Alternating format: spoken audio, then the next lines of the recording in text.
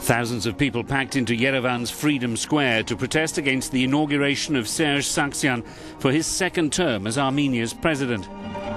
The defeated candidate even went on hunger strike for a while, claiming the election had been rigged.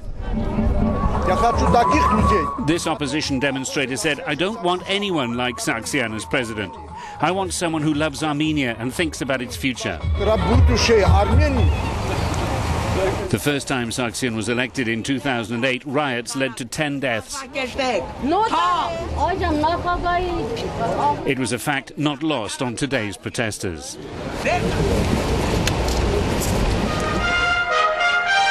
He took up office again after his defeated opponent had lodged 70 complaints with the Electoral Commission, who said they were based neither on fact nor legal evidence.